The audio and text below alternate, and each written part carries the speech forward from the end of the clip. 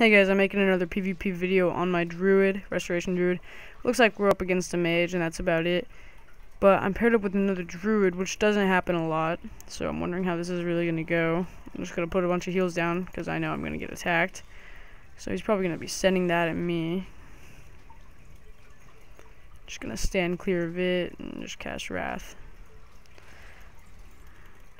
Alright, well that got me a lot of armor points, so that's good. I'm still saving up for some more PvP gear.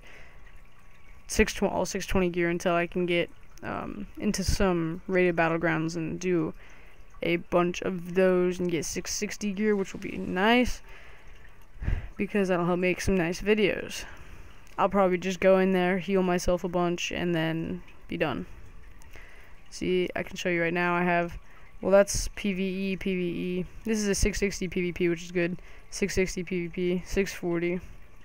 This is not PvP. This is PvP at 620. I need to get a PvP staff. It's also one of my lowest item level things.